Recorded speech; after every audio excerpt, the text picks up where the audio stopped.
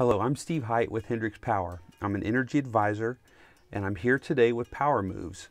We're down in my crawl space talking about duct sealing.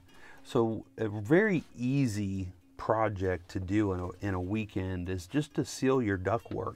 And a lot of times the ductwork is in a crawl space or an attic and it's not something that you think about. So when you do your duct sealing, it's very simple. You buy the mastic in a bucket and a brush, or what I like to use is just rubber gloves, and you're basically forcing the sealant into these seams.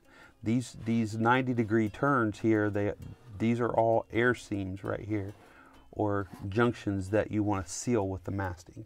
That basically is going to increase your HVAC efficiency by allowing the air to move into your living space and not escaping through these seams into your crawl space. You know, you can go to www.powermoves.com for some other tips.